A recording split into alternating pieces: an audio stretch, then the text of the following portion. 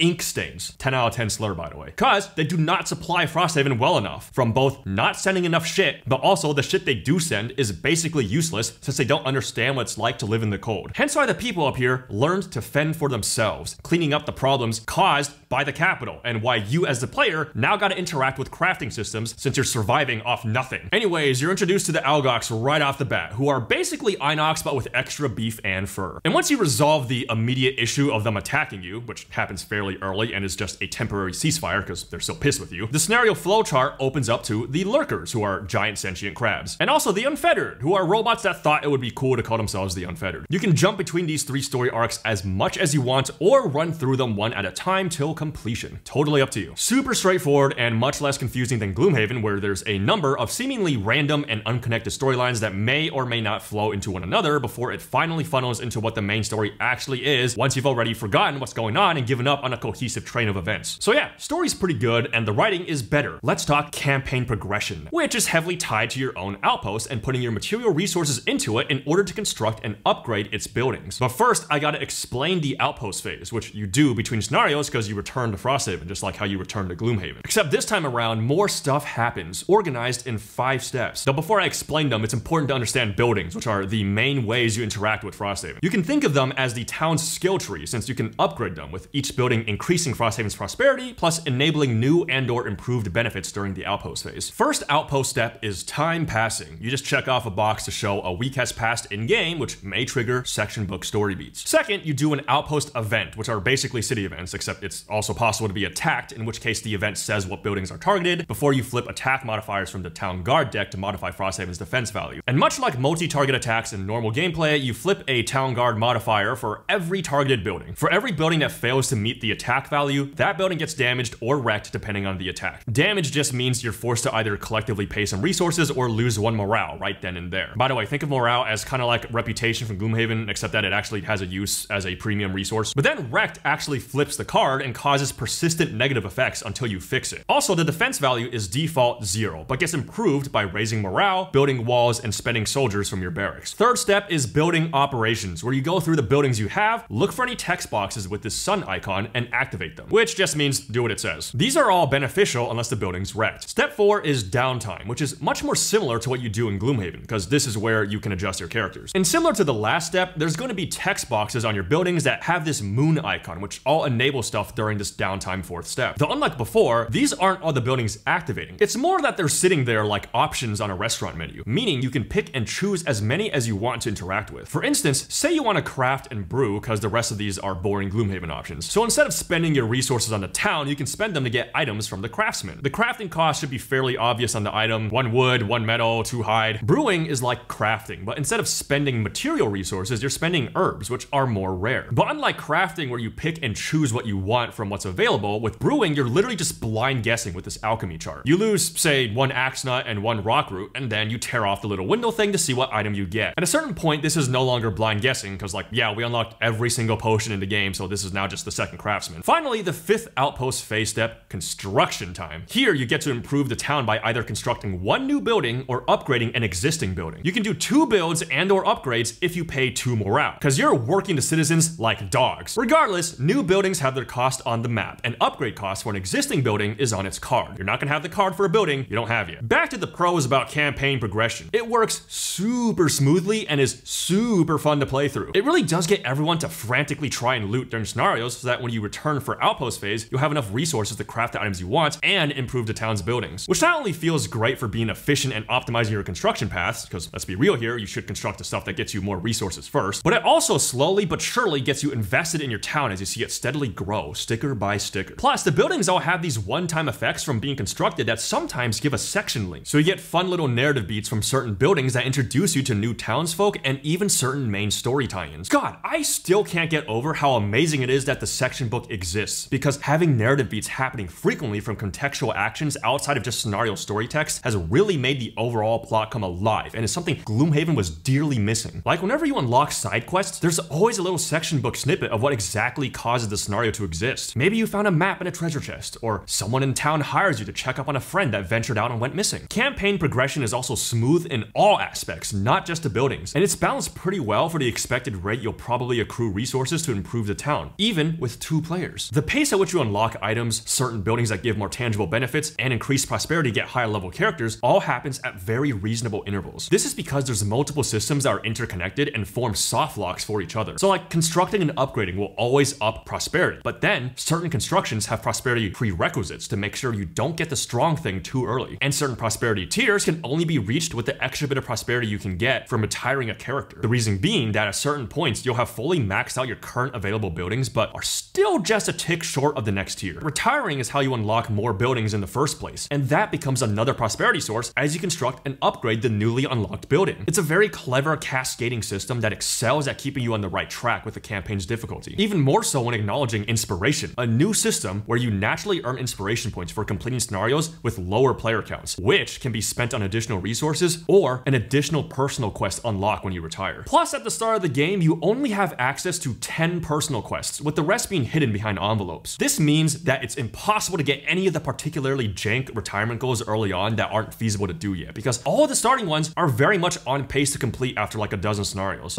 What this also means is that it's only possible to get certain buildings early on, so the campaign ain't ever gonna get whacked from you unlocking something clearly made for late game, like a resource dump building. Because yes, later on you may have so much shit that you need better ways to convert it. As for how all this ties into your character progression, it's balanced beautifully. None of Gloomhaven's shit where you're getting items whose power levels are all over the place. Now, you start off with only okay items, and then every time you unlock more, you're always getting stuff that's slightly better, which is such a better feeling of progression, because in Gloomhaven, I rarely changed out items even after unlocking stuff, unless I was messing around with different builds. Still can't get over how many of the strongest items in the game were available super early, which is funny because if you own Gloomhaven and even Forgotten Circles, whenever you reach those unlock points for new items, you can also bring in specified additional items from those games. It's really trippy being super late game in Frosthaven and then seeing an early game Gloomhaven item brought in, or just seeing end game Frosthaven items that are retrains of early Gloomhaven ones. Also, new classes aren't unlocked from retiring anymore since that gets new buildings. Instead, you actually get new classes from the campaign, which is so much more tangible feeling. Like, yeah, we do a thing to help someone, and now they want to join up with us. Boom, new class unlocked, and you have a memorable little story beat to associate with the class. But if you're worried you won't do enough in any of the main story arcs by the time you retire, you can also unlock classes from upgrades upgrading the town enough, specifically from those contextual section links. What I really like about this is how if you're going through the main story at an average pace, what this usually means is that when you retire, there's a good chance that there's been multiple new classes unlocked for you to try out instead of just one, which gives you more options on the class for your new character if you're someone who just wants to play the fancy new unlocked stuff and never the starters once you retire. And the last bit for progression is this really cool narrative shift that naturally happens through the campaign mechanics. Early on, Frosthaven is a crappy little pile of makeshift houses that desperately needs resources to survive, and as such, the residents don't give a fuck about gold because they want raw material. The only gold sinks are from the first few buildings you can build by default, which all allow your party to only buy one material resource from. But then as Frosthaven prospers, there's a greater abundance of resources. Morale is high, there's tons of buildings to interact with, and suddenly resources become less valuable and you really want gold to buy all the crazy shit your town can offer. This is also reflected in scenario rewards because when you play at higher levels, each individual coin you pick up from loot is worth more, whereas the actual amount of resources you get has no inherent scaling. I don't know how the hell Cephalofair pulled this off, because this is narrative meets gameplay at the highest level and done extremely naturally over the course of the game. It legitimately sneaks up on you. Like, there was a certain point where I was celebrating a great resource haul like I normally would, and when we got back to town, I was like, wait, holy shit, I need money. But if you're particularly discerning, you may think, wait a minute, doesn't that sound awful if you're just randomly drawing loot cards? Because you can't focus on what you actually need regardless of whether it's money or resources. True, but as you get more and more buildings, you'll find that there's so many ways to utilize everything that you can basically just straight up convert one thing to another. In fact, unlike Gloomhaven, you can actually sort of trade between players in Frosthaven. It's not freeform like Jaws, but because buildings cause the party to collectively gain resources, you can have someone get all that they need from a different player paying. I can't describe specifics because unlockable buildings and whatnot, but you know that shit in Euros where you try to figure out the most efficient way to convert one resource into another, but it's never straightforward. It's kind of like that. Even right off the bat, if you need to transfer gold to someone, you can use one of these buildings to buy someone else resources that they can then use to craft an item and immediately sell it. Of course, this is at the opportunity cost of just moving resources around instead of collectively increasing resources in this outpost phase. Though that's all just for resources and gold. Herbs are functionally always tradable since they're more rare, so it would be annoying if nobody could craft the specific potions that they wanted without being hilariously lucky. Anyways, the next thing that makes the outpost phase feel so much more substantial than Gloomhaven's, besides just sometimes being a resource Euro minigame for 5 minutes, is how there's an actual calendar now to showcase a sense of time progressing. Which matters because while it may be freezing year-round, it gets even colder and darker when it's winter. Certain things in the game will reference what season you're currently in, most notably the events, which have way more negative events come winter. Like, you get attacked super often in winter, so you better capitalize in summer by stocking up on resources to be able to train soldiers and repair buildings that get damaged or even worse, wrecked. What's more, finishing any of the 3 main story arcs heavily affects your attacks because a lot of them have symbols on them indicating if you're being attacked by Algox, lurkers, or unfettered. So yeah, another great way for different narratives and systems of the game tying back into each other. Beyond attacks though, because of the season system, events in general are more interesting. Some of them do crazy meta gimmicks, some have straight up mini puzzles on the cards, and generally across the board, the more normal ones frequently check for something contextual in your campaign or party, most commonly your character's traits. Every class now has 3 traits that can affect the outcome of events, like strong or educated. This also future-proofs all Haven games because in Gloomhaven, sometimes events would check for a specific class in your party, but contextually, it was never really needing something specific about the class. If anything, it was asking for something like, yeah, a trait, or if you were a specific ancestry, like an Inox. So this update makes a ton of sense. Finally, I want to go over the spoiler stuff. We're talking later unlocks and this puzzle book. Again, not gonna say what's inside any of them, just gonna vaguely talk about them. So if you want to skip that, timestamp is right there. Don't worry, you're just missing me saying,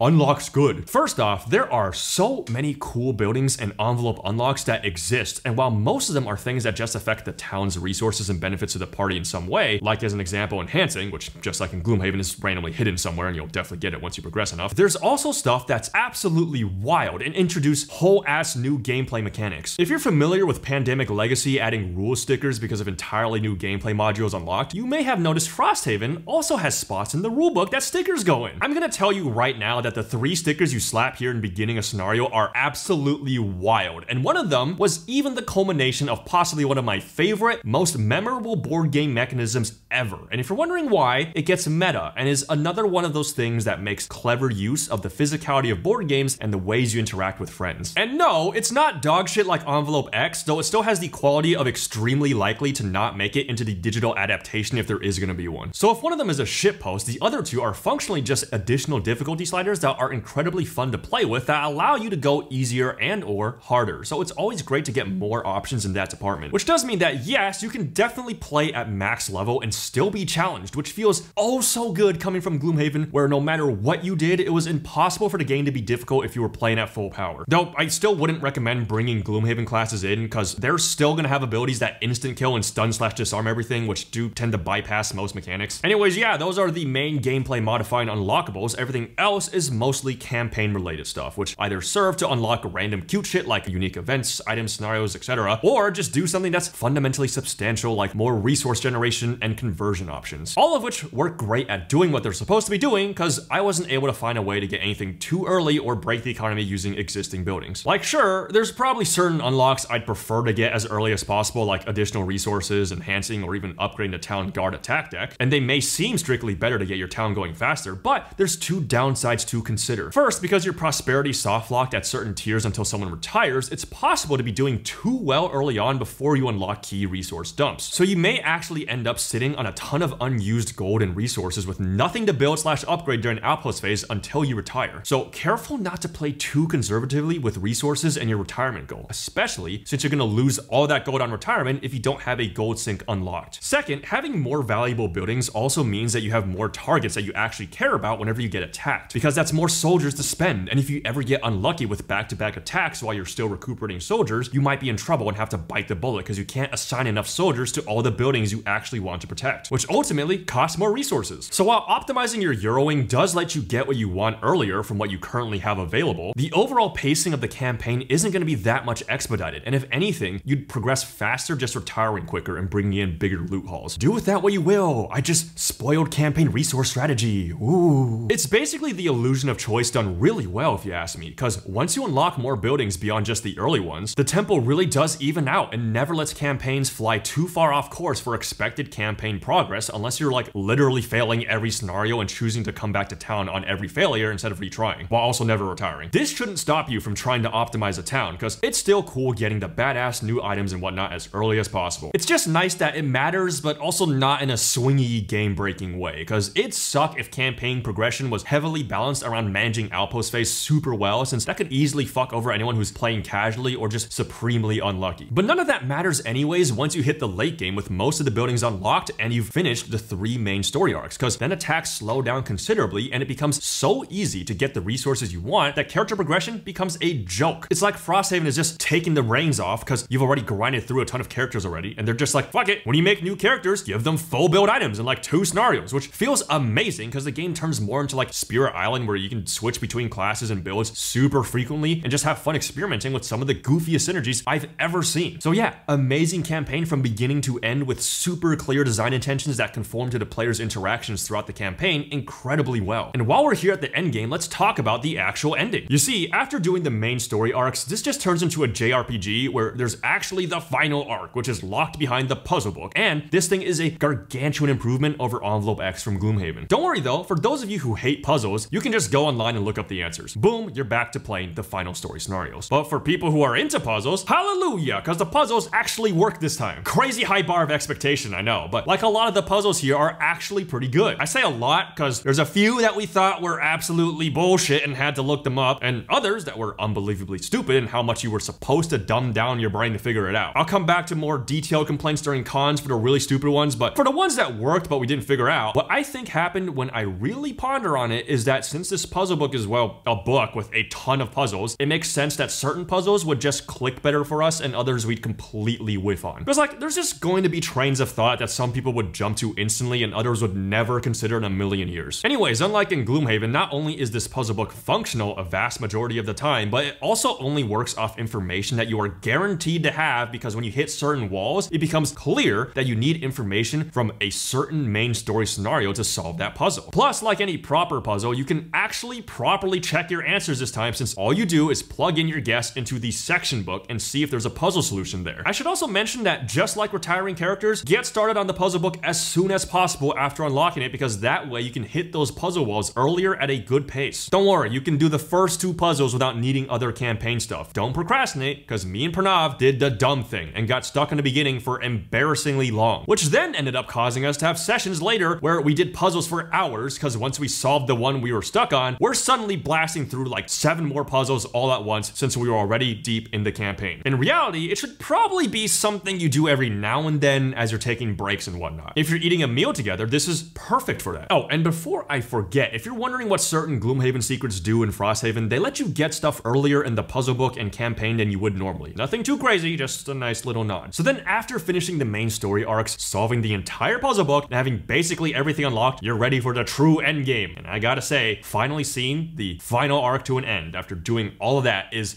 super satisfying, because you can kind of feel hints of the last big bad evil guy's presence throughout the entirety of the campaign, and finally getting to meet them was pretty goddamn crazy, especially when you see where it takes place. The stakes get amped up to 11 here, and while the narrative text for the scenarios get longer, I was sitting on the edge of my seat, and Pranav said he had chills by the time we reached the final scenario, which, by the way, awesome scenario, super memorable, and totally worth the 3 complexity rating and insane bookkeeping, because my god, what a crazy epic battle. I will never forget how I killed the final boss with Retaliate in perhaps one of the stupidest yet also most hype moments I've ever seen. But yeah, the culmination of all the campaign efforts leading up to that moment and finally completing the game 70 scenarios in left me feeling unbelievably content afterwards. Just wow. And then the final pro in this gargantuan list of pros is the tutorial. Yeah, I put it at the end, which is funny and ironic, but I didn't know where else to put it and also kind of forgot about it. So having an actual tutorial with a simplified game state is unbelievably useful for a game as ridiculously packed as Frosthaven. And while it ain't no Jaws of the Lion with 5 dedicated tutorial scenarios, it definitely does its job well. The onus of knowing the fundamentals of all the combat rules will be on the players, but don't worry, this is an excellent area to try out what you've learned because the enemies all act predictably, so it's a super forgiving environment to make mistakes and learn what effective Gloomhaven gameplay patterns are. Then on top of that, it gives you a bit of a head start on resources for the campaign since you get to keep everything you loot, which is another excellent safety measure for beginners once they do their first outpost phase. This is a far cry from Gloomhaven's brutal Dark Souls-esque fuck you get good that throws you into the midst of a normal scenario, forever skewing the BGG polls on the hardest scenarios, despite the fact that the first 2 scenarios are just average difficulty scenarios, because believe me, there are some fucking hard scenarios in Gloomhaven. Jesus Christ, this is the longest pro section we've ever done. Anyways, time to shit on Frosthaven.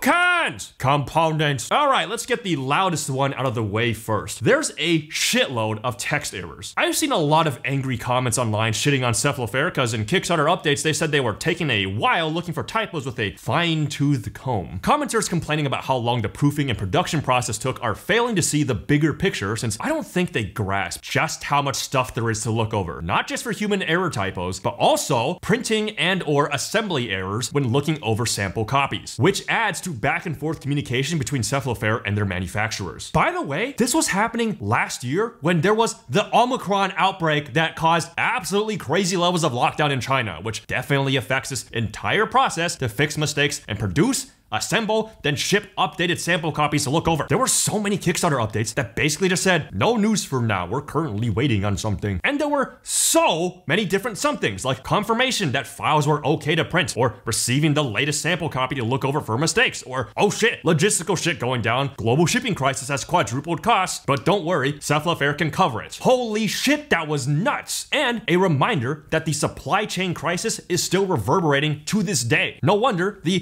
biggest board game fulfillment project ever was delayed. Seriously, the shipping could have been dragged out for like over a year, but somehow Cephalofair managed to actually get it down to like 5 months. Back to analysis. It looks like a lot of the more egregious hiccups are strictly just printing errors, because apparently Cephalofair's sample copies of Frosthaven they checked before giving the okay to start mass printing didn't have a lot of these issues. In fact, I don't even remember any seemingly human error typos, which honestly is crazy from something this fucking big. But I saw a lot more like mislabeling and random production errors, which is not entirely the proofreader's fault, but unfortunately is something that has a more tangible negative effect on your experience. The biggest deal is how a lot of the unlockable envelopes had their labels mixed up. You see, they all have these labels that say to add certain rule stickers to the rulebook upon opening them. Somehow, 5 of them got switched around, which seems like the type of thing to happen if the factory did an oopsie on assembly instructions before posting them up for the workers, because something like that is how one of the envelopes has a deck of cards whose order should be reversed. But otherwise, most of these errors are for really dumb shit that won't affect you, like character sheets missing an I after the letter F. Anyways, I understand why these mistakes happen, but Cephalofair still doesn't get a pass because it does ultimately end up negatively affecting the game in tangible, albeit minuscule ways. Thankfully, there's a list of all the production errors and typos not only in the official FAQ, but also Cephalofair's Frosthaven page lists only the major ones. Makes sense, because if you make the Cephalofair website list as long as it is in the FAQ, it'll take up the whole page and look way worse than it actually is. I can assure you, all except a handful of these are so incredibly minor that I never noticed them while playing back in November and December, which was way before this FAQ was live to enable us playing without the mistakes. Like, so many of them are just, wait, this is the wrong enemy art for this section. That wasn't in scenario setup. After beating the campaign, looking through it again, the only thing on this list that actually dramatically changed the session was the mistake for scenario 28. And that one, I'm not even mad about, because the fuck up caused one of the most memorable and funny scenarios I've ever played. Mix-ups for what enemies are set up, you can definitely blame on Cephalofair's proofreading, because it's like the icon version of a typo. Anyways, not gonna run through all the errors because you get the point, but I will note that we've run into minor stuff that's not mentioned here, so the list probably isn't comprehensive. Like scenarios 19, 45, and 120, there's not enough of certain overlay tiles, but that barely matters because you can just use something else. Too many errors is still obviously bad though, because there are some unintended consequences that come with too many typos and printing errors. Even though most of the minor mistakes are inconsequential so that they're unnoticeable and or easy to spot then fix, having this many errors can cause the players to make assumptions for things that weren't actually mistakes and were instead just obtuse mechanics. Example, there's a retirement quest that unlocks a scenario chain, but the first scenario requires a certain campaign sticker. Actually acquiring the unlockable isn't an issue, you get it fairly early in the lurker arc. But what happened was, we didn't think this was a campaign sticker. We just thought it must have been an error where the requirement was referring to the personal quest but was using the wrong name from an earlier draft or something. That thought was there because sometimes the game tells you to gain a Brummix sticker or a Coral Shard sticker. But then on the campaign sticker sheet, there's only Brummix track stickers and Coral Crown stickers, which are the correct names of what you're supposed to get, but it seems like there was a name change at some point that someone forgot to update across all the game's sticker sources. So yeah, we accidentally cheated by doing something earlier in the campaign than we were supposed to by like a handful of scenarios. Annoying, but also inconsequential because the prerequisite was there just for flavor anyways and didn't break campaign progression at all. On that note, I'm convinced scenario 45 has a mistake or the prerequisite to have climbing gear is supposed to be having a boat instead, because flavor-wise, you're literally fighting on a boat for that scenario. However, the FAQ said that if there's ever a mistake between the scenario flowchart and the book, trust the book instead. But in this case, the book and flowchart say climbing gear, so I don't know. Again, this really doesn't even matter since it's just flavor. I just want it to be a boat scenario for a campaign reason that I will not explain, but who knows if that's a mistake or not to the FAQ updates again. Point is, the presence of errors causes you to be skeptical of unclear mechanics, even if they were intentionally the way they are. But enough with the typo errors and whatnot. The fact that they don't even matter in a project this big is honestly really impressive considering just how absurd the level of overlapping moving parts is. And you know what's literally a moving part? The tiles and sheets. For some reason, character boards, map tiles, and character sheets have a tendency to start curling. I didn't even note this at first until I saw a thread on Reddit where everyone is saying the same thing, because I thought we just warped them via constantly turning the heater on and off. This isn't the biggest deal, but it is annoying when trying to connect the map tiles together and you need to put a door on the connection. Next up, there's a lot of corridor tiles that look extremely similar, to the point that I can't really tell which one you're supposed to use by name in scenario keys. Though this is inconsequential unless the scenario uses a lot of them. It's just an aesthetic annoyance because I want my amazing artwork map tiles to have the right overlay tile on it, goddammit. Oh, and quick tip, if you're confused, you don't have a certain overlay, some of them are just the doors when flipped. Alright, here's some ways to improve the scenario flowchart. We complained back in Gloomhaven that the game didn't tell you where scenarios were unlocked from once you already had them, making it hard to remember why you were doing the scenario story-wise. The flowchart takes a step in the right direction, nailing it for the main story, but for side scenarios only sort of addresses this because there's icons that tell you if this came from a personal quest or an event or whatever other venue side quests come from. However, because in Frosthaven, unlocking side scenarios usually comes with a quick little narrative blurb in the section book, I'd like if there was also the section number or event number you got the scenario from printed here. That way, once you have a million side quests and don't remember what they all were, you can go back and see exactly where it came from. The only side quests that dodge this are the ones from the random side quest deck, because the cards all have sections printed on them to really add flavor to the art. Also, the flowchart icon key descriptions could have definitely used a little more description. The one explaining banners confused us and we had to look online to know what it even meant. And the calendar one needs in big bold parentheses that these may take several weeks before they're unlocked. Because I had a personal quest that was only 4 scenarios long, so I just assumed I could finish it off whenever because I didn't know what unlocked by calendar section meant. Turns out that personal quest took way longer because you have to do like 6 other scenarios in between each one. So there was a winter where we were pretty behind because I couldn't retire my dumb ass to get to the next prosperity tier. For the scenario banner thing, this is stupidly vague. Just say that these scenarios require specific campaign achievements found from scenarios with shapes in their banner, because that's all this is, and it's barely even utilized. The scenario flowchart stickers also constantly do this thing when peeling them off, where the outer ring of stickers stays inside the flowchart slot, which you then gotta scrape off. Guess the sticker there is a little too loose or something. But then on the flip side, the blue lock stickers to seal the envelopes are stupidly tight in Frosthaven. Like, you pretty much have to scratch away at them to some degree with your nails and possibly tear off chunks of the envelope in the process. Okay, let's talk about the insert and organization. First thing is that the L tray needs slightly more thickness. It's honestly fine as is if you just lift it with 2 hands, but I was seeing comments online that people were experiencing tears in theirs very quickly. We used our default insert for the first 3 weeks of playing before we got the officially licensed inserts and never ran into this. So I tested the old thing by shaking it a bit plus lifting unevenly, and yep, tear. So yeah, don't be idiotically waving it around with 1 hand. When it comes to speedy setup cons, there's only 2 big improvements to be made here. Getting bigger plastic bags to group the smaller plastic bags, and getting an accordion folder with at least 16 slots. Obviously, only one of these is feasible to put in the box, so whatever next Haven game there is, put in some big bags and have the organization guide give grouping instructions. Because our first few scenarios were really annoying to set up when digging through like 40 something bags before we grouped them by categories like Algox, Unfettered, Sea Creatures, etc. As for the accordion folder, seeing how this is probably the best tile sorting solution should definitely be encouraged in something like the organization guide. This 20 slot we got here is fine, but if Cephalofair had on their website an accordion folder with Frosthaven artwork, I'd buy that in a heartbeat. Like, come on, there's already random merch like laptop cases on here. Surely an accordion folder would fit right in. And yes, I'm aware there's the folded space accordion folder, but that one I found to be unpleasantly stiff because it's entirely cardboard and it had only 6 slots, plus no sick artwork. Oh, and on the topic of third-party inserts, I noticed while reading through FAQs that when people unbox and immediately transfer Frosthaven's components to a different insert, they tend to fuck up how their starting campaign decks are set up since they ignore the default organization guide. That's like a totally reasonable mistake to happen though, so there should probably be something in the rulebook saying what your starting event and item decks are, or at least something in the index where instead of a page number, it just says to check the organization guide. Also, everyone online is confused about what their starting outpost defense is, so the rulebook should probably mention that it's just your morale and walls, so 0 at first. Also, it should be made more clear that when you use the workshop to build something, it counts as one of your constructions during the last step of outpost phase. Cause I was stupid and thought that anything at the top of a building card resolves during step 3 when buildings activate, and everything at the bottom is for step 4 downtime, because that just seemed intuitive. Meaning, I accidentally cheated by technically double constructing for a few outpost phases because I'd workshop in step 3 and construct normally in step 5. You see, you're actually supposed to only do stuff that has this sun icon in step 3 and the moon icon for step 4, whereas everything else is just a passive effect regardless of where it is on the card. Not sure if there's a better layout that can be done here, because ideally it should be as idiot-proof as possible. Everything on top for one phase, everything on bottom for otherwise. But then that kind of conflicts because moon downtime effects can't just be lumped together with passives. But whatever, there's bound to be some random growing pains for some of the new mechanics, because unlike the rest of the rulebook where they were able to incorporate years of feedback in order to describe everything without confusion, that's not going to be a thing for the new rules. So thank God for the official FAQ being stupid easy to find. Next up, the standees and their bases are much slimmer for Frosthaven. Didn't realize this at first because I dumped in a bunch of my Gloomhaven standee bases just because it's nice to have extras for spawn spam scenarios, so a bunch of standees were constantly sliding out of their bases and I was going like, bro, what is happening with these things? However, apparently this has variation depending on which printing waves you got of all prior Gloomhaven products, so just be sure to check your bases if you're pulling them from different games. This con has a minor spoiler warning for the first boss you'll face. Yes, this really is a boss component con. So another standee related issue is there's an early boss in this game that's missing its standee punch outs. However, it's explained in the special rules for that scenario, and for whatever reason, a ton of people misinterpret it to mean grabbing a certain locked class's mini box, when the intention is use the mini itself. I can kind of see where the confusion comes from, since usually the game is very stringent on interacting with locked stuff until you actually unlock it. But also, come on, getting the box is ridiculous. Also, this caused a bunch of support emails to Cephalofair because for people who were particularly attentive while unboxing, they assumed they were missing standees for the boss because they only saw the stat card. Kinda shot themselves in the foot there, because Cephalofair support emails are already being flooded from people asking for all sorts of things. Very normal for a fulfillment this big. But it's also being bogged down by dumb requests like, where my shipping notification? And please replace my box, there's a tiny dent. Which is slowing down the system for those who actually need their box replaced or really need replacement components. Like me, who was missing a character board for this class. So I decided to use the normal support channel and ended up getting the replacement in 26 days. Back on topic though, there's 2 fixes for that gimmick boss. Either make it explicit in the instructions to open the box and use the mini, or Big brain time. You know how every class in Frosthaven includes both the standee and the mini? Just have the class's standee in the punch boards with the rest of the monsters instead of inside the class envelope. That way, people think it's just another boss, and then later on, they get their minds blown once they actually unlock the class. Alright, now let's complain about the last few random component cons. Algok's guards have extremely dark art because it's supposed to look like it's nighttime. Cool as an art piece, really weird looking as a standee that sticks out like a sore thumb amongst the other Algoks. Campaign stickers eventually run out of space on the sheet. Like there's a side quest thing we're following that's gonna add more stickers, so to leave space for them, we put some of the random other ones off at the bottom. Elements and EXP generation icons are separate, so that elements are in the middle of the action and EXP is in the bottom right corner. I get why the design is like this because all the white icons are together now in the bottom right and look better grouped. But I'm arguing that EXP and elements should both be in the middle because everyone I've played with so far keeps forgetting to get EXP from their actions because we always associate the bottom right with aspects of the card like being a loss or persistent. Whereas the element being more in the middle, we associate with having to then physically do something. Both elements and EXP make you have to move your arm to adjust something. So it makes more sense to put these both in the middle because bottom right corner is so out of the way and forgettable, which is perfect for just labeling the type of action. And lastly, at the time of this review, the Foreteller narration app has a bunch of mistakes where I'm pretty sure it's using a first draft or something because on rare occasions, there will be entire sentences changed. But more commonly, stuff will have the wrong name, like shamans versus priests, or like blue orb versus yellow orb. Not a huge deal because it can just be patched in the future. Gameplay cons. First up, while Frosthaven has pretty much fixed all the problems two-player had, there's still the issue of events that check for traits. Having a bigger party means more traits means more successes. However, what makes this not as bad is that sometimes there's negative things that happen for having certain traits, but they aren't as common. There should be a more even split if we want an easy fix, but the less clean, better option would be to note on events different outcome and or criteria for different player counts. Like maybe in 4-player, it checks for 2 instances of a trait. Not sure if that's even possible though, given limited space on the cards. Next up, scenarios on the whole are probably a little too complex, though mostly just the side quests. This seems to be the result of having a bunch of guest designers showing up wanting to make really cool scenarios, and I'll admit, they are really cool, but they also have a ton going on. As a result, it became the case where main story quests on the whole felt like the more laid-back gameplay experience, and side quests we'd have to mentally prepare for instead of treating them as a break from the action. Granted, this doesn't mean that main story scenarios are easier. In fact, I think the only scenarios we've had to repeat are the main ones. It just means that main story scenarios have less mechanical overhead, though this does change once you get deeper into the campaign, and then everything's complicated, which is honestly fine. As it is now, you definitely get to take in the main story more with less special rules there, but Frosthaven needed more goofy, brain-dead side scenarios. However, note there's plenty of goofy ones that are pretty heavy. Like, genuinely, I think all the coolest and funniest mechanics have come from side scenarios. For EXP generation, I've found that it's been made harder on average. There's rarely any actions that are just freebies like in Gloomhaven. Pretty much everything in a Frosthaven, you gotta do something related to the class for EXP. This is totally fine on its own, but it's also combined with crazier scenarios where you run into more situations that call for something circumstantial, aka you forgo your class thing a little more often. However, I will say that EXP gain has been a lot more consistent and normalized across Frosthaven, because in Gloomhaven, it felt like every class had wildly different EXP averages. But yeah, in Frosthaven, I say that most of the time I'm getting 8 EXP every scenario instead of either 4 or 20. Maybe if there were more standard 3-room scenarios, this wouldn't happen, because those ones are always longer, which give more time to do EXP actions. But I'd rather play the really unique and creative Frosthaven scenarios. Which brings me to a minor flaw I'm seeing in the core Haven combat experience, which is the nature of how the length of scenarios plays into the really swingy nature of the attack modifier deck. For how much the Haven games tout low randomness and no dice, I'm gonna be real with you. Frosthaven is definitely a decently randomness heavy game. Like, I've played dice games with less randomness than the Haven games. So because Frosthaven has way more interesting scenario design, the timing of enemies dying matters so much more than Gloomhaven. If you're playing standard 3-room Gloomhaven scenarios, you don't have a time pressure beyond just running out of cards, and even if you draw a bunch of crits and misses, over the course of the lengthy scenario, your damage will usually average out. But in Frosthaven, the timing of when those crits and misses turn up matters so much more. Then because scenarios tend to be shorter, it's more likely that your damage won't average out. Plus, because the Frosthaven classes are balanced way better than Gloomhaven's, you don't tend to have access to the OP methods of bypassing bad luck, like instant kills and too many stuns, disarms, visibility. Here's an example of what I mean. Say the scenario has you defending an objective, and 2 extremely threatening elite dudes spawn every odd round, including the first. These dudes are really hard to kill in 2 rounds, which makes sense because the scenario would be piss easy if you could just kill everything on schedule. It's designed to eventually overwhelm you so that even if you kill 2 every, say, 3 rounds, you'll basically be dealing with a handful of them constantly just a few rounds in. But it's fine to be overwhelmed as long as that objective stays alive for, I don't know, 12 rounds. Most of the time you play the scenario, it plays completely fine, but there's a decent chance for this whole thing to feel significantly easier or harder solely based on if you draw a miss or a crit in the first few rounds. If you draw a stray crit and kill one of them ahead of schedule, this isn't just reducing threat level instantly, you're preventing compounding threat for the next spawn waves. You're supposed to be overwhelmed and not have enough actions to deal with everything, which usually means there's gonna be a dude that was alive since like round 3 who was able to get a hit in round after round after round. In the timeline with an early crit, that guy doesn't exist, and so you've effectively removed like 9 attacks throughout the course of the scenario. Likewise, an early miss that was supposed to kill means extra incoming attacks throughout the scenario. But here's the thing, I only bring up crits and misses to exaggerate since they are the obvious examples to point to. What about more insidious situations? Say your party focus fired enough attack damage that was supposed to kill one of them, but then you guys draw too many negatives. That one enemy staying alive an extra round will probably end up manifesting as having to lose a card or 2 down the line because your party took an extra hit early on. This is especially bad if you have someone take damage that they thought wouldn't happen from the enemy dying, and as a result has compounding consequences like a summon dying. Randomness is also at its worst when you're level 1, because even though this deck on average is a +0, averages don't matter on small enough sample sizes from shorter objective based scenarios. If your team draws a bunch of early +1s that enabled an earlier than usual kill, getting -1s later on doesn't matter when the scenario is almost over, because those early +1s took a damage source off the board that attacks every round instead of an enemy spawned in the later rounds that wouldn't get many attacks in anyways. But it's not just that the default attack deck is more random, your attack values are also smaller, which means slight number shifts are gonna feel massive. Like an attack 3 is technically on a range of 0 to 6. But let's be generous and ignore the extreme ends, so 2 to 4 instead. 4 is twice the damage of 2. That is a huge deal in early levels when enemies have smaller health values like 8, where it's not that unlikely when using only attack 3s, you kill it in 2 hits or 4 hits instead of the expected 3 hits. Meanwhile, at higher levels, let's say your modifier deck is basically just an even split of 0s, +1s, and +2s, and you usually do attack 5s. When your damage is consistently 5 to 7 on a leveled up enemy with more health, let's just double it and say it's 16, it's extremely likely it takes 3 attacks, and deviating from that becomes an edge case instead of occasional. Also, note that in Frosthaven, classes that can remove all their negatives are much more rare than in Gloomhaven. This is better for overall balance, but definitely fucks with attack timing more. However, after some level ups, you have so many available sources of extra chip damage from utility like wounds, advantage, and unique abilities that things surviving at 1 health from bad draws is a rarity anyways, because it's way easier to throw in guaranteed extra damage if you need it. So yeah, this is an issue that never popped up in Gloomhaven because the timing of damage didn't matter as much when compared to Frosthaven. Like drawing a crit early on in 1 room out of the standard 3 makes that 1 room easier for sure, but it's not gonna make the rest of the scenario significantly easier. I'm not even sure where to go in order to address this issue because it's just so ingrained into the Gloomhaven combat system, which seemed very fine-tuned for the standard 3-room layout. Maybe there needs to be some sort of rule change? You currently can lose a card to nullify damage. Maybe you should be able to lose a card to set your modifier to +0 to avoid misses? That doesn't stop the issue of people drawing too many untimely -1s at a low level though. But that only really matters for the Frosthaven scenarios where timing of damage matters more. I don't know, maybe you can discard 2 cards to add +1 to the attack if you flip a negative? That just sounds super fiddly though. Ideally the base attack and health values at level 1 should just be higher in the first place so that -1s and +1s mattered less. I'm okay with crits and misses being hilarious and stupid, that's part of their charm, but the more standard values being unwieldy shouldn't be a thing. The Galaxy Brain solution to this would probably involve giving each class its own unique starting attack modifier deck so that their attacks can be even more finely tuned to numerical values that make sense for them, as well as being able to immediately have unique effects on the cards to cause interesting situations because the early level attack mod deck is so bland compared to later level shenanigans. So much of a class's identity is tied to their attack modifiers, so it sucks that if a class has a strong deck, that won't matter at all until a few levels, and it can negatively impact first impressions of the class if the base attack values seem low. And at level 1, if stuff isn't gonna die because of negatives, there should at least be some recompense from a class mechanic so that there's an interesting situation set up for next turn besides just having to deal with more enemies than usual. Plus, this would also address the issue of people rushing perks that remove negatives and bring way more viable perk ordering decisions. Also, I should mention that this whole timing of attacks and shorter objective scenarios issue matters a ton for 2-player, but nowhere near as much for 4-player. Last con for gameplay. The value of obstacle, trap, and hazardous terrain generation has skyrocketed in Frosthaven. These were already strong abilities in Gloomhaven, but because of Frosthaven having more unique objectives, anything that can stall enemies or force them to move how you want is insanely strong. There are classes that specialize in these things, and holy shit, they all feel ahead of the curve. They aren't easy to play because you have to track all the enemies super meticulously on top of managing your own class resources, but when you get them down, some of the hardest scenarios in the game suddenly start feeling like normal scenarios because of how unoptimally the enemies start sidewinding their paths. Enemies really need a better solution to that besides just ranged attacks, flying, and jump, because unless the room is hilariously small, those don't tend to be good enough. Campaign guns. Alright, this entire part is all vague spoilers, so skip ahead to the recommender score if you don't want to hear it. I basically just complain about the puzzle book and certain unlocks. Alright, so the puzzle book has some really questionable puzzles that make terrible use of the physicality of Frosthaven. There's one where you're supposed to draw colored lines and then decipher what the resulting pattern means. However, the puzzle's gimmick needs these lines to be drawn straight and from the right angles, and if there's ever a mistake, you're gonna fuck everything up. Also, laying out the puzzle book flat and having to go across the bend in the middle probably fucked up the proportions of the puzzle, since on a computer screen as one image, it's fine, but then when physically put into a book, you end up cutting out the innermost parts of the pages. Not to mention having to draw across 2 pages is awful. We ended up doing this by taking a picture and just drawing the lines in image editing software, which is kind of stupid that you have to do that if you want to visualize different layouts to guess the solution. There's also another one that requires counting certain bits of something across different artworks in the game, but sometimes the art is really small. Like there was one where you had to count like 20 something tiny green dots on a certain locked class's artwork, and there is no way anyone is going to be able to accurately get that unless they somehow have access to a high resolution image. What's the design solution? Be extremely cognizant of the components in the game and don't design puzzles that clash with practical interaction. And another thing, the puzzle solution sections need to be more clear as to which puzzle they are the solution to. Like there should straight up be a puzzle page number somewhere in the narrative text, because if you're making a guess that happens to hit a different puzzle solution and it wasn't immediately clear that the guess was incorrect, that's a fuck up, because we've read a little too far into incorrect solutions like twice, which caused slight spoilers. Next up, some criticisms on the puzzle designs. They work, but some of them are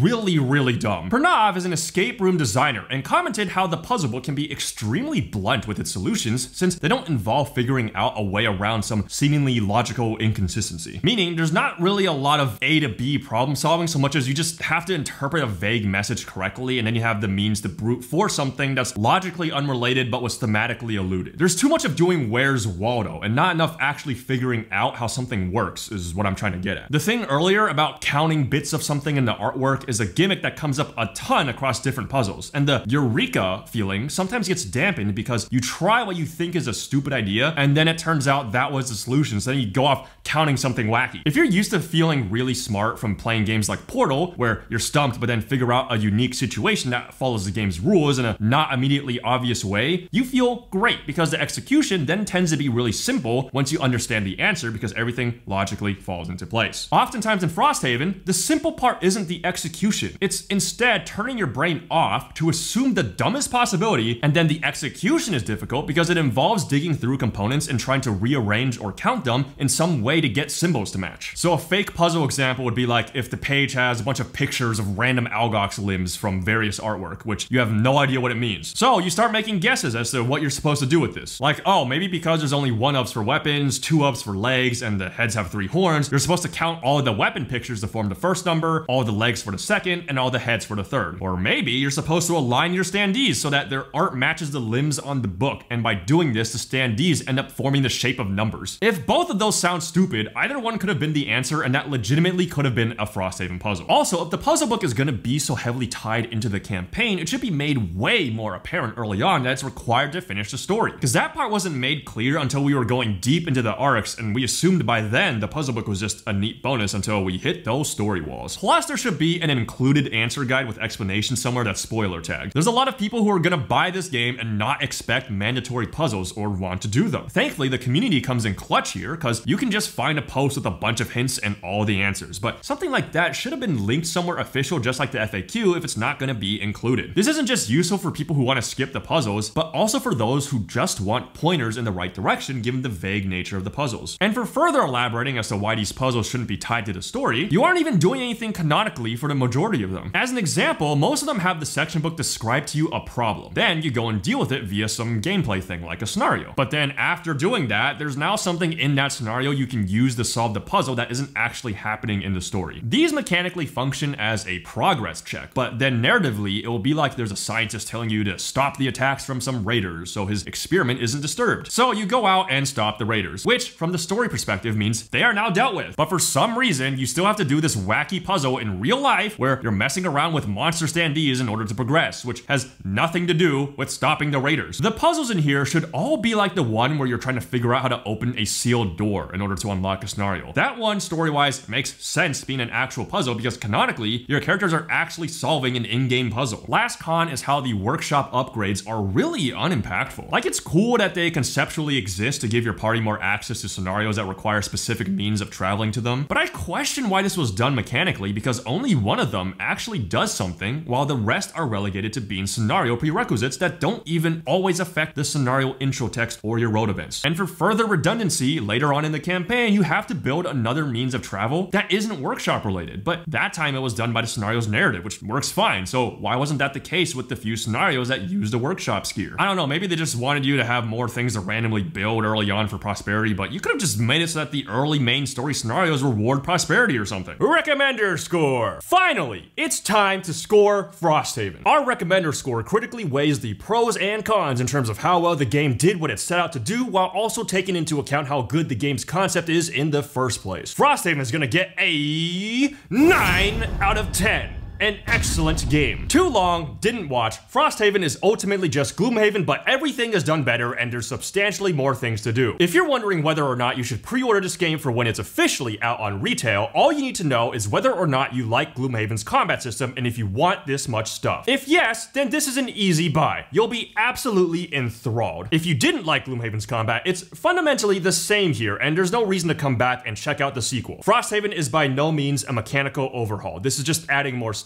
and refining what was already there. But if you are someone who's unsure because you didn't hate the combat, and so maybe you think these improvements would now sell you on the game, I'd still tread with caution because it's hard to recommend Frosthaven broadly if I don't know what specific improvements you're looking for. If you were lukewarm on the combat because you wanted even crazier shit you can do, Frosthaven easily provides. If you got bored and stopped playing because the plot in Gloomhaven was weak, that also means the combat wasn't keeping you going. Because if you enjoyed the gameplay, you'd probably have kept playing. But Frosthaven still has just as much combat as Gloomhaven. There just happens to be an actual story this time and tons of campaign narratives happening. I don't think the story alone is enough of a justification to get Frosthaven because you still have to go through a ton of combat, so you better be enjoying it if you're sinking in hundreds of hours to experience the story. At the end of the day, the go-to recommendation for newcomers is always going to be Jaws of the Lion. It's dirt cheap, has a ton of content, and is built to ease newcomers into the Gloomhaven combat system. If you played it and want more, go straight to Frosthaven. Fuck Gloomhaven, there's no reason to go back and play a worse version of Frosthaven. The exception is if after playing Jaws, it turns out you're a die-hard fan who's utterly in love with the combat, and you have the time and commitment to want to play through everything. If that's the case, sure, go get Gloomhaven, play through it, and have a blast. Then go to Frosthaven so your mind's blown even further by the fixes. Because if you start with Frosthaven and go back to Gloomhaven, everything is going to feel worse in comparison. But some of you are hardcore board gamers who do your due diligence and don't need your Jaws of the Lion stepping stone. If you're a pro at reading big rulebooks, researched the gameplay, maybe even tried it out on Tabletop Sim, then came to the conclusion that you like the combat and are down to just jump right into a big box, just go straight to Frosthaven. Unlike Gloomhaven, I can actually recommend just diving into Frosthaven because it's actually functional right out of the box without needing to do all this insane bullshit like fully organizing the game yourself while smashing your head against the first scenario. Also, for everyone who has the classic sequel worry, oh, should I start with the old game to know what's going on despite the new one being better? Don't worry about Gloomhaven ties into Frosthaven. They're nice and all, but totally unnecessary, and mostly function as nods to existing fans with minimal references that show up in Frosthaven. And as always, if you don't want to read any rulebooks or want to get games going twice as fast or want to play online with friends, Gloomhaven Digital is always a thing. But you're gonna have to wait a while if there's gonna be a Frosthaven Digital. That's all buying advice for the uninitiated, but what about if you already got Gloomhaven? For those of you who are already Gloomhaven fans, let's be real, you've already backed this game on Kickstarter and you're just watching this for entertainment. But if somehow you didn't back because you're waiting to see the reviews like a smart person, then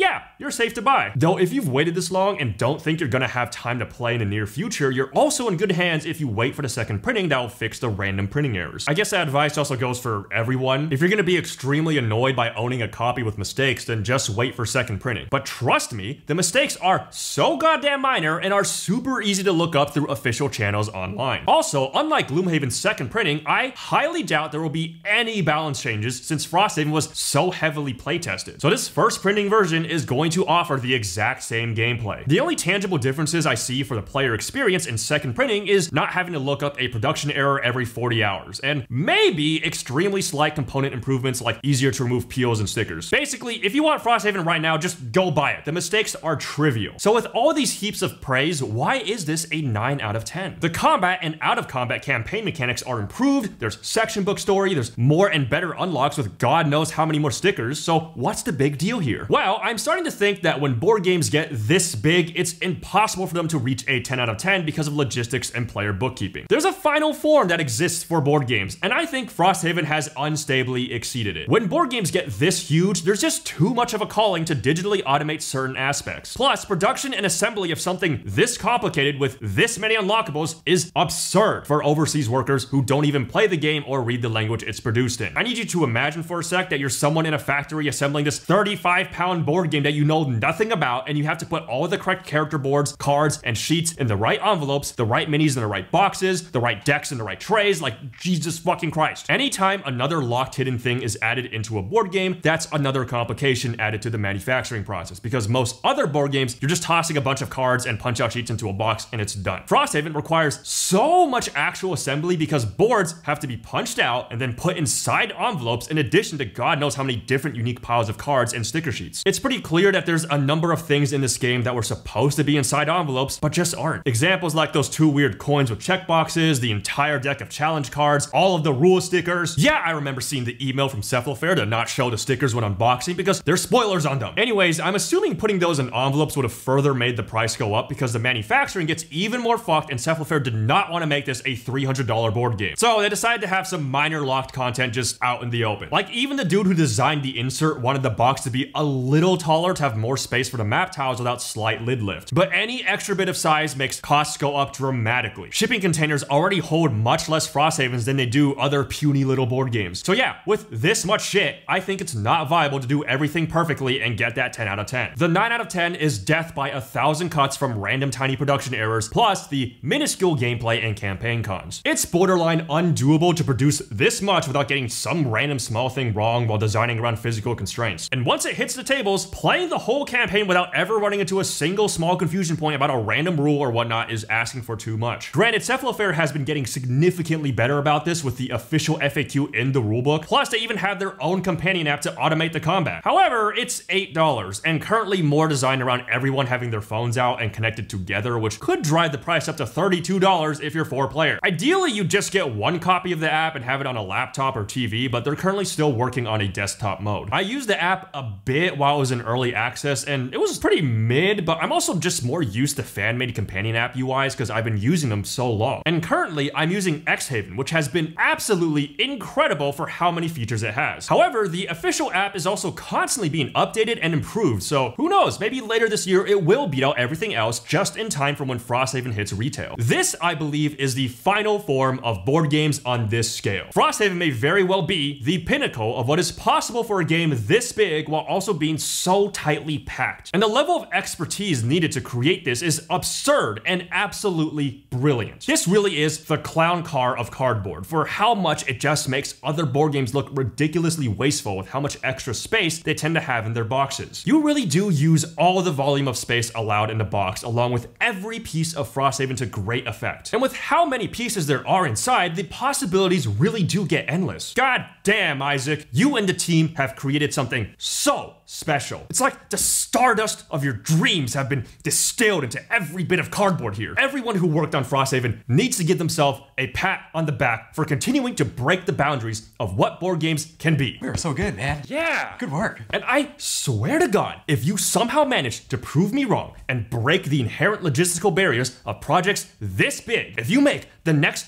big box sequel incredulously, perfectly functional in every conceivable manner in its physicality, campaign, and gameplay. You're literally the god of games. And all board gamers need to make a religion out of you. Cephalofair turns into a mega church. Everything's tax exempt. Bryce Johnson, the chief operations officer, becomes the archbishop of operations. Isaac Childress is a supreme executive pontiff. Ashton's personal score. My personal score for Frosthaven is going to be A. I did play it. I did play Gloomhaven. My personal score for that's 4 out of 10, so no need to play this. But we did hire someone. We outsourced our labor to this guy overseas. So take it from here, bro. All right, get out of here, Ashton. Get out. All right, okay. So hear me out. So for my personal score of Frosthaven, I'm giving it a 10 out of 10. It's a masterpiece.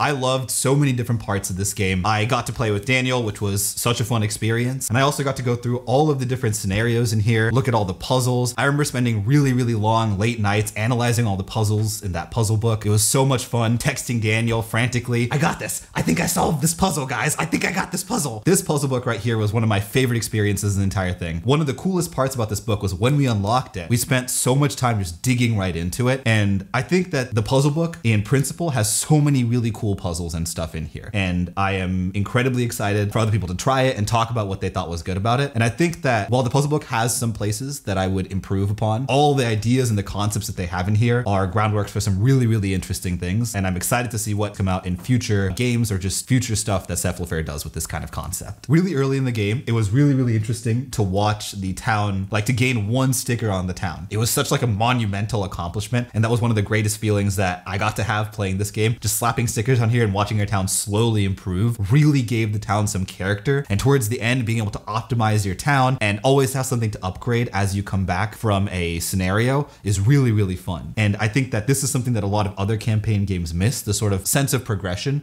that keeps people playing it. I think Daniel and I would have been a lot less invested in the game if we also didn't have the physical depiction of what's going on in this town. As for the story, I thought there were some really, really amazing parts in it, but I'm just gonna highlight a few key points throughout it. One of the coolest things that I wanted to talk about first was how well this race war between two clans that you learn about at the beginning of the story was handled. I think there are so many ways to sort of like infantilize both of these clans and find a way to make it like particularly bad, but the fact that you got to learn about a lot of the motivations for these different things and a lot of stuff that was happening as part of the story was such an interesting way to include a concept and a topic that could potentially be very, very dangerous to talk about if you don't know a good amount about history and about how like our world functions. I guess what I'm trying to say is it's very clear that they hired a cultural consultant, and I think that was a pretty cool idea because it allows for the depth of the story to be significantly more than if it was just sort of like a haha, two things beat the hell out of each other kind of story. As for the actual gameplay, like the scenario to scenario gameplay, I found it really, really smooth. I played Blinkblade when we first started. I think that playing Blinkblade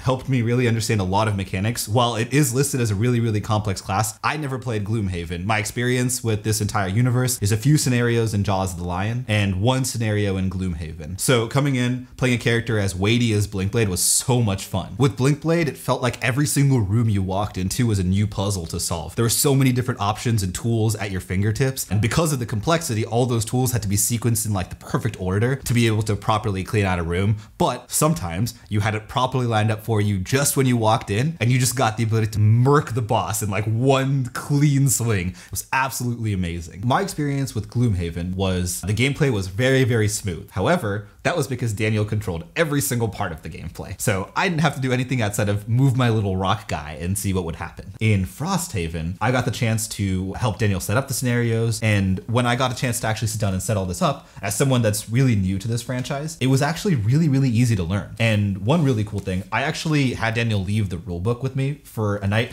and I just straight up read it, like cover to cover, like it was an actual book. I do read a lot of books in general, but all things considered, this was probably one of the easier books that I've had to read. And there's a lot of very useful stuff in here. The examples in here are really, really good. There's a lot of co-op games that would take from learning to this. I think that they had a lot of good experience from writing the Jaws of the Lion rulebook, and that definitely shows in the Frosthaven rulebook. Everything that I remember us looking up and trying to work with was really smooth, save for like a few rules confusions that we had that were clarified in the FAQ and other things here and there. One main difference between Gloomhaven and Frosthaven is this big guy right here, the section book. This was such an essential part of this campaign because being able to go through a scenario and have one main story sort of branching into different paths based off of like your choices in the section book was really interesting. There was a few scenarios that we did for one of Daniel's character's retirement quests where different choices you made through that section book actually allowed you to have different paths in future scenarios, which were really, really interesting. As for another thing, I really liked how so many things in that scenario flowchart are deeply interlinked. There are some parts of the flowchart that you really can't get to until you unlock other parts, which is something that happens in Gloomhaven too, from my memory of what Daniel's told me. When we first started the campaign, just basically followed one clean storyline, but towards the end of the campaign, because we wanted to try and finish it quickly to get the video out, we decided to start merging a bunch of storylines simultaneously and like powering through parts of the game. But that actually added such an interesting layer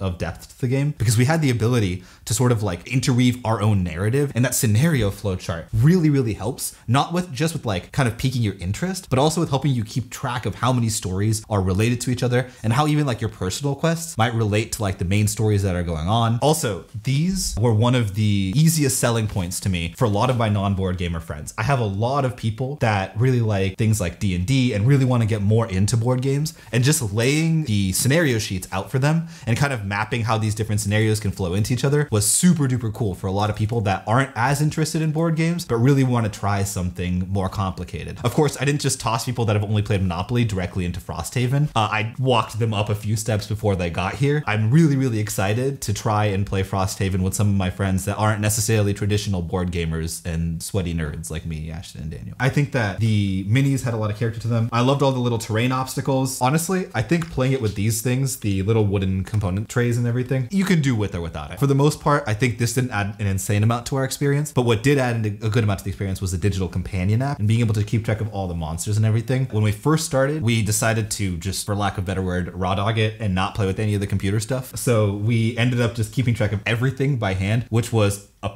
painful experience. So over the last 2 years, I've played a lot of different games. Has it been 2 years that we've just been playing board games? More. Really? At least 2.5. So for the last 2.5 years, I've had a really, really fun time playing all sorts of different board games with Ashton. So I have like a wide variety of experience. Comparing it to games, other co-op games like Spirit Island or This War of Mine. This War of Mine is one of my favorite games. I honestly play it by myself more times than I've care to admit. Comparing it to those games, I think that Frosthaven has an allure to it that's really, really cool. Just like the sheer presence of it, like it's so big. Trying to sell someone on a game like this is honestly easier than trying to sell someone on a game like This War of Mine. And as for comparing it to Spirit Island, I genuinely think that I could put together. I should just wait for that to finish. Is Wade just here to do your fucking taxes? Like, is that what's going on? As far as U.S. residency. You're definitely in the shop, but I don't really care. Oh, I'm in the shot? That's funny as hell. Shoot, okay. All right, so Ashton's outsourcing his job to me today. Ashton's over there doing taxes while I'm actually doing his job. Comparing something like Frosthaven to Spirit Island, the other day I played a game of Spirit Island with one of my friends. Teaching it, a nightmare. Playing it, a lot of fun. The Frosthaven rulebook though, I genuinely think that I can get out all the tiles and set up a scenario for Frosthaven and teach the entire game before I could do the same thing for Spirit Island. And that's considering that I have the target version that basically sets itself up. Frosthaven in that sense is really, really fun to introduce to new people. Also, it's one of those games that like, if you play it once, you really do want to play it again, purely for the fact that like, you can play a set of linked scenarios. So you can start someone out, you can give them a little tease with like one start of like a long linked chain of scenarios. And the next time they come over, they might want to play the next one. So for the rest of my personal score, I'm just going to be talking about Prism. This is just purely Prism fan cam hour. That's all we're doing now. From now on, this is all this channel is, okay? This was one of my favorite experiences of Frosthaven. And I feel like I've said that for pretty much all of the games so far, but this has to be the top of the charts. Prism has the ability to give you many, many options for what you want to do. And I think that its complexity was genuinely way more than Blinkblade. I really love Prism and Blinkblade overall, and I think that anyone that wants to play the game for the puzzle solving aspect of it, try and go for these two classes. I think there's a lot of really fun stuff to do in them, and managing all of the stuff that's going on with both of these classes is a very difficult task, but it's incredibly worthwhile when you can pull off these things where you just like walk into a room and you just clear everything in there. All right, so some closing thoughts. Overall, of course, the game is perfect. I love so many different parts of it. I think the gameplay is smooth as butter. I think it's super duper cool to introduce to people that aren't board gamers. The presence of it alone, just sitting in the corner of my apartment, people look at it and ask me questions about it all the time. I think the rulebook is written really well. The story works really, really well. And there's so many intricate and complicated storylines that all mesh really, really well together. And also playing that final scenario at the end of all of it and beating it was genuinely awesome. Daniel and I jumped out of our chair and were like screaming at the end of it, genuinely screaming, because it was such a cool scenario to play at the end of such a long campaign. It was an amazing experience. All right, so now that we're done with our closing thoughts, it's Complexity 5 Circle Jerk now. Do you want to spend 5 minutes thinking about every single card that you play, beating every room before anyone even walks into it? Well, these are the 2 classes for you. Play Blink Blade, like I did when I first started, and then work your way up to Prism, like I did all the way at the end. These are the only 2 classes for you. Just play these 2 classes forever, always. Don't stop playing these 2 classes. I love analysis paralysis. My personal score, if this could be an 11 out of 10, I'd do it, but that's cheating. Look, if I wasn't a board game YouTuber, I don't think I'd even have a collection. It'd just be all the Haven games, and if I ever wanted to play something else, boom, just go to a friend's place. But there would still mostly be Frosthaven happening. Maybe Root, too. But seriously, what is the point of owning other board games if these games are above and beyond while also being effectively infinitely replayable? There's still hundreds of scenarios I haven't played yet across Gloomhaven, Frosthaven, Forgotten Circles, Crimson Scales, the official community campaigns for Gloomhaven, the not yet released official community campaigns for Frosthaven. I should probably explain what those are. Official community campaigns are chains of scenarios made by Isaac and posted on BGG where people can play them and then vote on what happens next in the story, which is super cool. Not to mention, there's a ton of classes and builds to play in all of these scenarios. Plus, there's even a TTRPG coming out, which is gonna contest with D&D for me. I know, very low bar to clear because Wizards of the Coast keeps fucking up. But if you wanna actually hear me talk about the game, go watch the Gloomhaven personal score and then assume everything I praised is improved in Frosthaven. This video has gone on for way too long. I'll just mention that for stuff I like that's new in this game, the section book is amazing for narrative. I die for our Frosthaven town. I love the denizens. I love the buildings. Chief Ellen is the greatest character ever who needs more screen time. And I'm addicted to playing the 2 classes I playtested because after the waves of feedback and changes, they've significantly honed the aspects of the classes I loved the most. That'll be all. Please consider supporting us by becoming a patron on patreon.com/shelfside or buying merch from shelfside.co. See ya.